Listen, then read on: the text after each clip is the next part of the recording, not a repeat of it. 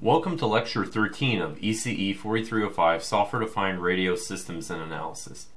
In this lecture, we'll be looking at correlator receiver structures based on some of the discussions we have already looked at with respect to optimal detection schemes, as well as Gram-Schmidt orthogonalization processes for creating signal vectors. So, referring to a couple of lectures ago, when we talked about optimal detection, both maximum likelihood and maximum a posteriori detectors, we created a framework using signal vector representations in order to come up with a decision rule that would yield the probability of correct reception and attempting to maximize it. We're going to use that rule in the presence of an AWGN channel in order to come up with a closed form representation that can be implemented at the receiver for optimally detecting intercepted transmissions when influenced by an additive white Gaussian noise source. Okay. So when referring to lecture 11, and we saw the optimal detector, which was in the case of maximum a posteriori detection, when we assume that the possible signal waveforms that can be transmitted are not equally likely to occur, we get the following expression shown in equation 1, which is we're trying to maximize across all possible SI values the PDF of rho given SI was transmitted multiplied by the probability that SI was transmitted for I ranging from 1 through m. When we do have equally likely symbol transmissions, SI, we get a maximum likelihood detector, in which case equation 2 is almost the same like equation 1 with the exception that PSI is equal to 1 over m. And since that's a constant, that doesn't really influence the maximization process here, so we can safely discard it. So now we go back to our received signal representation, which is shown in equation 3, which is the received vector is equal to the transmitted vector plus the noise vector. Okay, so these vectors, each one of their elements is influenced. The transmitted signal elements are influenced by noise vector elements in order to give us the received vector. So let's rearrange this vector representation such that we isolate for the noise vector. So what we get, okay, remember the discussion that we had with respect to the characterization of the statistical properties of the noise vector n, and how it's Gaussian and its elements are Gaussian and it has zero mean if it's a zero mean signal waveform for the noise, that it's going to be a zero mean noise vector, and it will be uncorrelated if it's AWGN. And we saw how that the joint probability density function of this noise vector, so across n dimensions, is equal to the PDF 1 over 2 pi sigma squared to the power of n divided by 2 e to the minus magnitude squared of n. So that's the length of the noise vector from the origin in the vector space. So n square it divided by 2 sigma squared. So now it's kind of interesting. So we know that the noise vector is equal to the received signal minus the transmitted signal. So let's plug that in. And let's replace the received signal with specifically the received signal being equal to rho. And what we get is equation 6. And it turns out that's a very interesting result, because that's equivalent to rho, the PDF of rho, right? Which is the transmitted signal plus the noise, given that we transmitted a specific signal SI. So now we've got this very interesting conditional PDF. And this is great because what happens is, look how SI, we had n before, right? And n is zero mean. So if we had like a bell curve or a collection of bell curves in n-dimensional space that are all centered about the zero or origin, right? Like the zero on all the axes, that what we have here is essentially rho, which is some distribution that may or may not be centered at the origin, and we're subtracting off from it the deterministic bias SI. Makes total sense. This is great because now what we do is we take that guy, and now let's take each element of the noise vector, which is equal to each element of rho minus Si, and that will be equal to a one-dimensional Gaussian probability density function, like we see in equation 7. And we know, because they're independent and such, that the joint PDF, Gaussian PDF, of the noise vector, which is equal to the joint PDF of rho minus Si, which is equal to the joint conditional PDF of rho given Si, is equal to the product of all these one-dimensional Gaussian PDFs shown in figure 7, in equation 7, which we have in equation 8. So hence we get this beautiful equation in equation 9 that we can now start manipulating. So suppose we have a maximum likelihood detector, okay? So we take the expression for the ML detector, which we derived previously, and what we do is we're now trying to maximize Si for the PDF of rho given Si. And so we plug in that previous expression from the last slide into it. And so now what we want to do is we want to maximize that PDF, that conditional PDF. And it may look tricky, but we have a tool up our sleeve. Did you notice that, like, when we try and maximize that function, first of all we have a constant in front of that exponential. Does that constant influence the maximization process? Absolutely not. So we can throw that constant away. Next, what we can do is essentially take the exponent, and what happens is with the exponent, if we try and maximize an exponential with all the arguments in the exponent, we can take the natural logarithm of that expression and transform that exponential representation into a linear representation, which is great. But basically what I want to do is I want to get rid of the exponent and of the exponential, only keep the exponent. So I take the natural log of the max Si PDF of rho given Si. So what we're doing is we're just playing around, because at the end of the day, all we care about is finding the maximum. We don't care about the absolute value, rather just the relative maximum to everything else. So without changing what the maximum is, we take the natural logarithm. And so now what we're left with is, sure, we have that constant right in front of the exponential, and really it's just we'll deal with that in a minute. And we have that beautiful exponent by itself, the magnitude squared of rho minus Si. And what that essentially is, that's a vector subtraction. So we have the vector rho, and we have the vector Si, and we subtract it, and that displacement actually is our noise vector n. We find the magnitude squared, the length squared of that vector subtraction, divided by 2 sigma squared. And we're now trying to find which Si value maximizes that entire equation. And so what we do now is, as I mentioned before, does that constant that was in front of the exponential influence the maximization process? Absolutely not. We throw it away.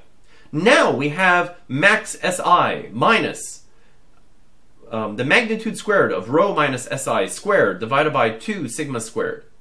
We can now get rid of that denominator, 2 sigma squared, because again it does not influence the maximization process here. So now we're left with max Si minus the magnitude squared of rho minus Si squared. Let's take this one step further. Do we need that minus? We can throw it away, but be careful, because now if we have the maximum of a negative value, that's equal to the minimum of the positive version of that value. So hence we go from a maximization procedure to a minimization procedure.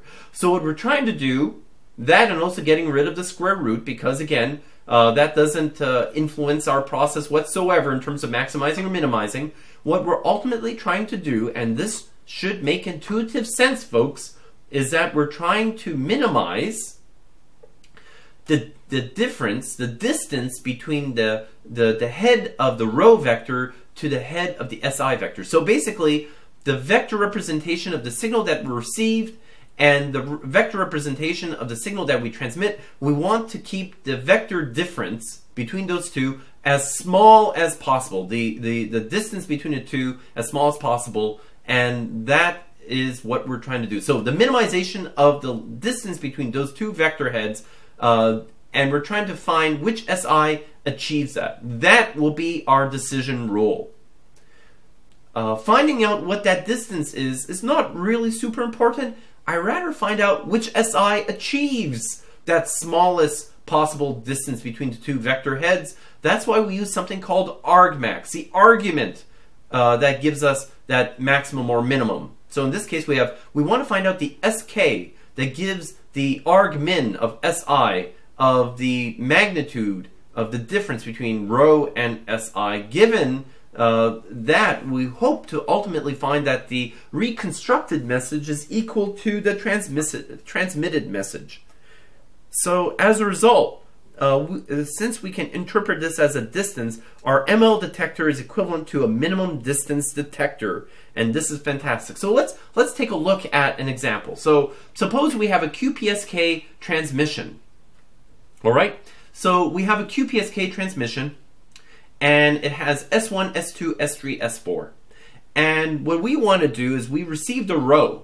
How would this all look like? So let's draw this and see how it looks, okay? So let's draw the QPSK signal diagram and in the vector space. Okay? So we have our in-phase and quadrature plane, and then suppose that we have S1 of t represented by the vector S1. That's the origin. Suppose we have S2 here.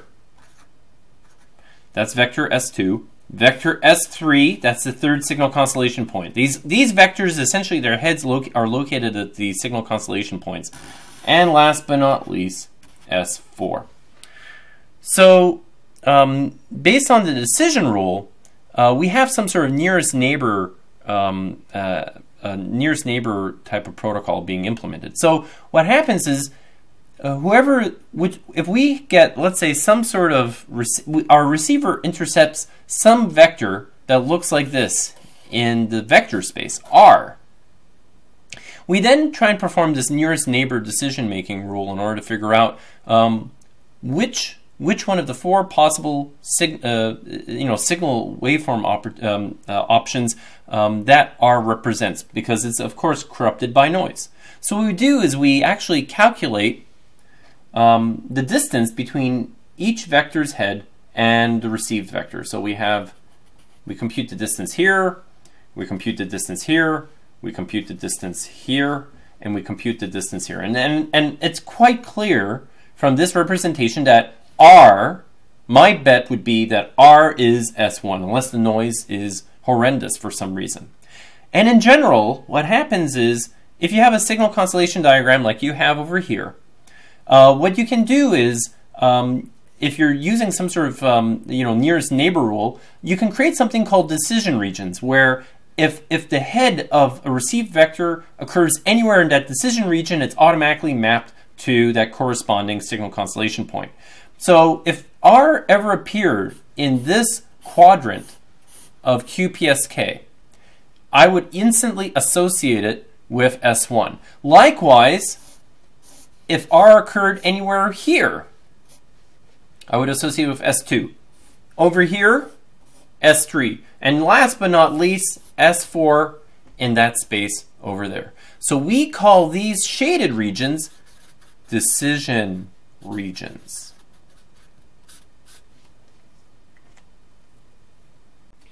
Okay, so it's all great that we have this new decision rule based on some minimum distance detector.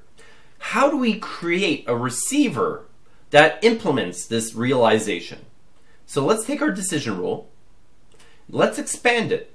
So I put the square back in, okay? So we have we're trying to find the minimum of the distance squared between rho and SI, okay, the difference of that vector, across all SI. So let's expand out that distance squared operation. So now we have a dot product that if we expand it out, we get this nice polynomial here of like rho dot rho minus 2 rho dot SI plus SI dot SI. Now, it's kind of interesting because rho dot rho doesn't really change with any SI value, so we can discard it safely from our minimization operation. That leaves the other two terms. So we rearrange it and we now get the maximum. We're trying to find now the maximum of across all SI values that would yield that maximum for 2 rho dot SI minus SI dot SI. Okay, and in order to find out rho dot SI and SI dot SI, we from the waveform space we have these two expressions down below. Great, because now with that, what we see essentially is that that minimum distance detector implementation translates into essentially a correlation-based realization. What do I mean to say? So that integral of 0 to t, rho t, si of t, dt, which is the dot product of rho with si, that is how much of the received signal correlates with si of t. And that other one, si dot si, that's the symbol energy of si. And it turns out that that symbol energy, because what we need to do is we need to subtract off from the correlation of rho with si, we need to subtract off the energy of si because suppose each signal has a different energy amount. This could bias the correlation, so we need to normalize everything. So that's why we do that. And so this is a fantastic result. So let's draw this realization, okay? So let's draw our correlator implementation, okay? So again, so we have our received signal, R of t, yay! And what we do now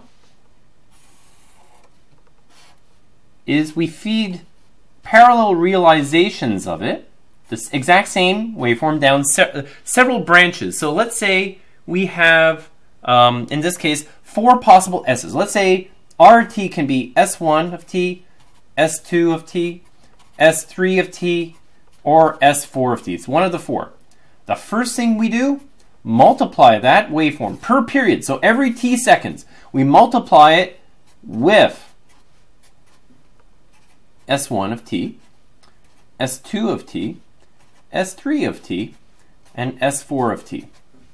And then we feed that product of the two waveforms over every t seconds into something called an integrator. So it basically sums up all the samples, the time domain samples. So we integrate over the period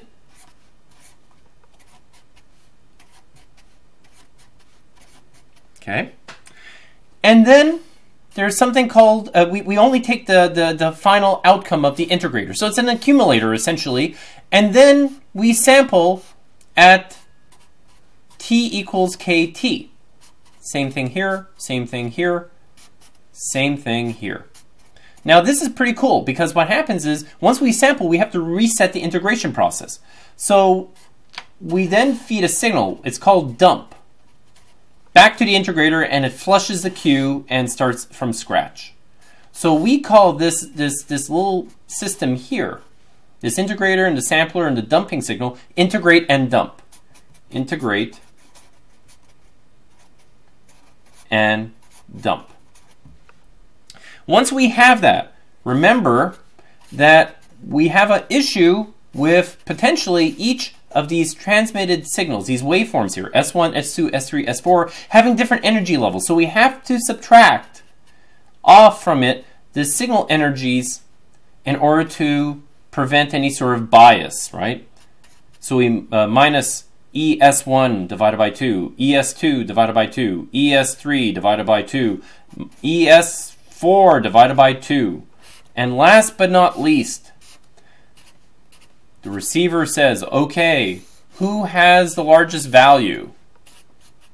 Choose max. And whichever one of the 4 branches during that symbol period has the largest value is our winner.